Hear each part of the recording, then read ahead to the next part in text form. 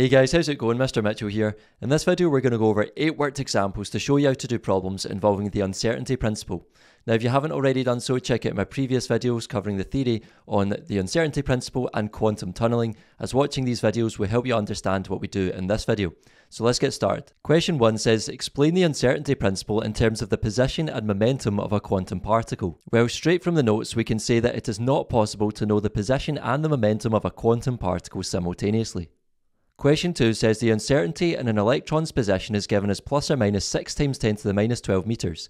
Calculate the minimum uncertainty in the simultaneous measurement of the electron's momentum. Well, writing down what we know from the question, we're trying to find the uncertainty and the momentum in the x direction. We know that the uncertainty in the position x is equal to plus or minus 6 times 10 to the minus 12 meters, and we know that Planck's constant h is 6.63 times 10 to the minus 34 jouleseconds. So writing down our equation for the uncertainty principle in terms of position and momentum, we have delta x, delta px is greater than or equal to h over 4 pi.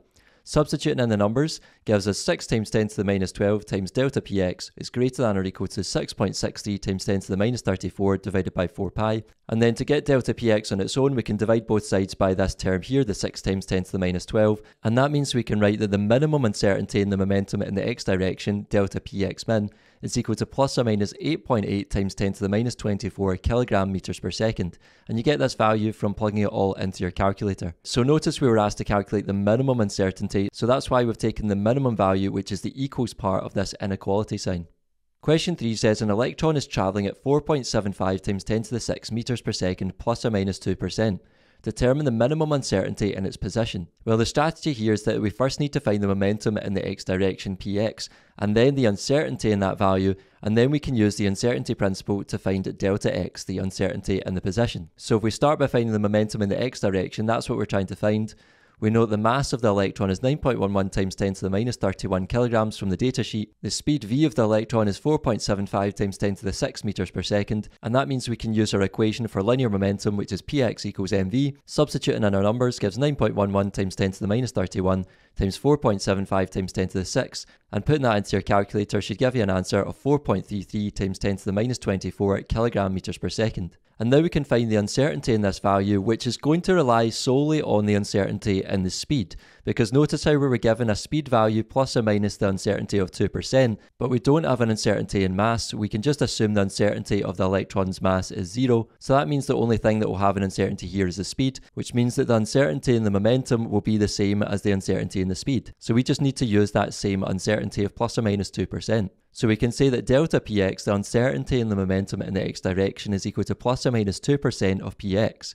So that is equal to plus or minus 2% of the value we just calculated, 4.33 times 10 to the minus 24, which is equal to plus or minus 0.02 times the 4.33 times 10 to the minus 24, just finding the plus or minus 2% of that, and that should give you an answer of plus or minus 8.66 times 10 to the minus 26 kilogram meters per second if you put it into your calculator. And remember, we're assuming that delta m, the uncertainty in the mass, is equal to 0 here. And lastly, we're going to use the uncertainty principle to find delta x. So we're trying to find delta x, the uncertainty in the position here.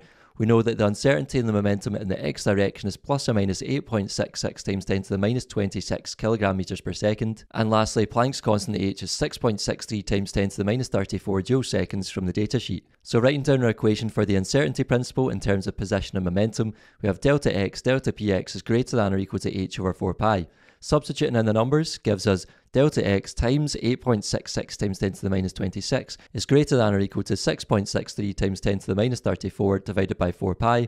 And then to get delta x on its own, we need to divide both sides by this value, 8.66 times 10 to the minus 26. And just like in question 2, we're trying to find the minimum uncertainty in the position, so we're going to take the equals part of this inequality. So delta x min, we can say, is equal to plus or minus 6.09 times 10 to the minus 10 meters. Question 4 says to explain the uncertainty principle in terms of the energy and lifetime of a quantum particle. Well, this is worded similarly to the one in terms of position and momentum, but we're just swapping them out for energy and lifetime of a quantum particle. So we can say that it is not possible to know the lifetime of a quantum particle and the associated energy change simultaneously. Question 5 says an electron spends 2.5 times 10 to the minus 9 seconds in an excited state. Calculate the minimum uncertainty and the energy of the electron in this state. Well, writing down what we know from the question, we're trying to find the uncertainty and the energy. We know that the uncertainty in the time is equal to plus or minus 2.5 times 10 to the minus 9 seconds. And lastly, Planck's constant H is equal to 6.63 times 10 to the minus 34 jouleseconds. So writing down our equation for the uncertainty principle in terms of energy and time, we have delta E delta T is greater than or equal to h over 4 pi. We can then substitute in the numbers to get delta E times 2.5 times 10 to the minus 9 is greater than or equal to 6.63 times 10 to the minus 34 divided by 4 pi. And then to get delta E on its own, we can divide both sides by 2.5 times 10 to the minus 9, and putting that into your calculator and taking the minimum uncertainty in the energy, we can take the equals part of this inequality because that's going to be the lowest value. So we have the minimum is delta E min is equal to plus or minus 2.1 times 10 to the minus 26 joules. Question 6 says an electron has an uncertainty in its energy of plus or minus 2.0 times 10 to the minus 26 joules when in an excited state. Calculate the minimum uncertainty in the time it spends in this state. Well, this time we're trying to find the uncertainty in the time. We know that the uncertainty in the energy is equal to plus or minus 2.0 times 10 to the minus 26 joules, and we know Planck's constant H is equal to 6.63 times 10 to the minus 34 jouleseconds. So writing down our equation for the uncertainty principle in terms of energy and time, we have delta E delta T is greater than or equal to h over 4 pi. Substituting in the numbers, we get 2.0 times 10 to the minus 26 times delta T is greater than or equal to 6.63 times 10 to the minus 34 divided by 4 pi. And then to get delta T on its own, we need to divide both sides by this term, 2.0 times 10 to the minus 26. And because it's asking for the minimum uncertainty, we're going to take the equals part of this inequality. So we have the minimum uncertainty in the time, delta T min, is equal to plus or minus 2.6 times 10 to the minus 9 seconds. Question 7 is a wee bit different, and this is to do with units. So it says delta E delta T has the obvious units of jouleseconds, the same as Planck's constant. Show that delta X delta Px also has the units of jouleseconds. Well, to answer this question, we need to consider the units of the different variables.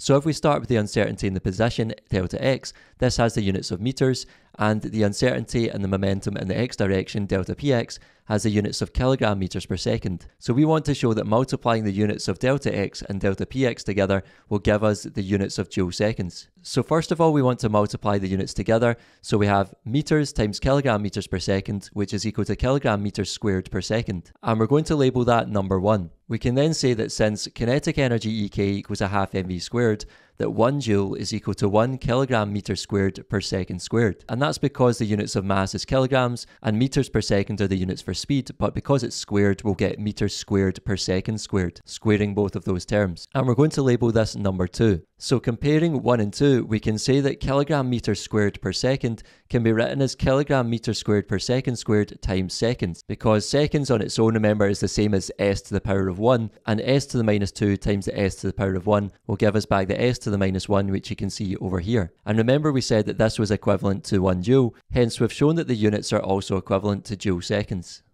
Lastly, question 8 says to explain why quantum physics is needed to account for quantum tunneling and give an example of where quantum tunneling is observed. Well, first of all, consider an electron near an energy barrier.